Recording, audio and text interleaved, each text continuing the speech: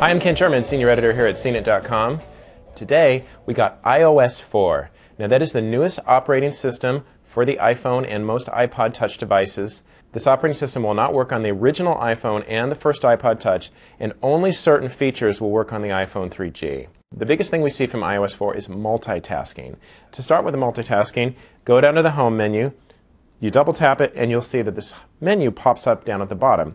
Everything that you're using currently is displayed here. When you want to select an app, let's go over here to Doodle Jump. You click that, and you'll go right into the game. If you want to get out, click the Home button again, and once you're back in, if you want to close something, you hold that down, and you'll see that the icons start jiggling, and you just press that. So that's the way to close something once it's open. So you do need to go in and end things if you really want to be persistent about doing that. So it's just an important thing to note.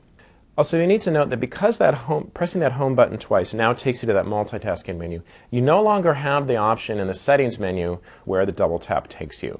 Probably the second biggest addition with iOS 4 is Home Screen Folder. Finally, we do have it. Works pretty well. All you need to do is press and hold down on the home screen. So again, your apps are going to jiggle. We'll take, let's say, the Amazon app. We'll slide it over, and we'll drop it on top of the eBay app. When you do that, both apps will be highlighted. And then you'll see you have a new folder. The folder does get a default name that's determined by sort of what category the apps are in. Because I put in eBay and Amazon, I got lifestyle.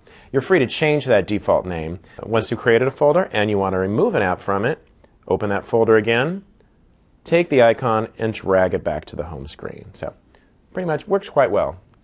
Under the email app, we now have a unified inbox.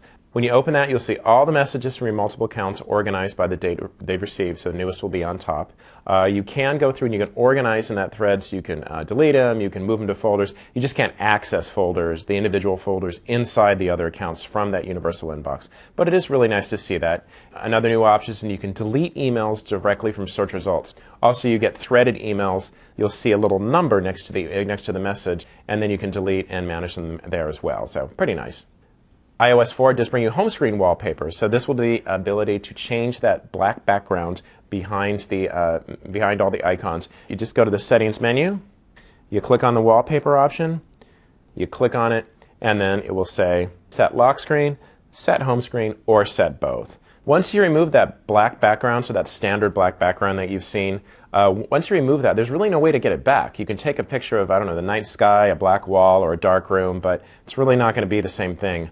Finally, note that iOS 4 does give you some new wallpapers, and it does take some away that you've always had, so you'll just need to remember that. Other options in iOS 4 include the ability to search text messages. You've always been able to do this in emails, but now you can go directly into the search text message folder and search from there.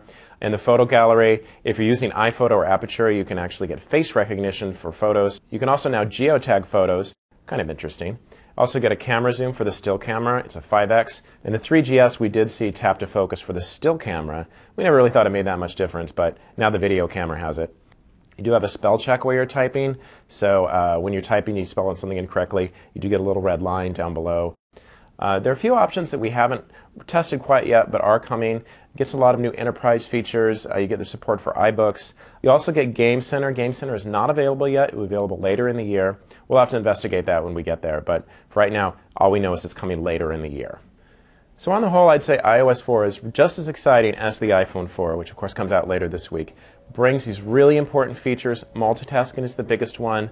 We also have the universal inbox and the home screen folders. These are things that we've really been asking Apple for a long time, so it's great to kind of check them off our list. I'm Ken Sherman, and this is the first look at iOS 4.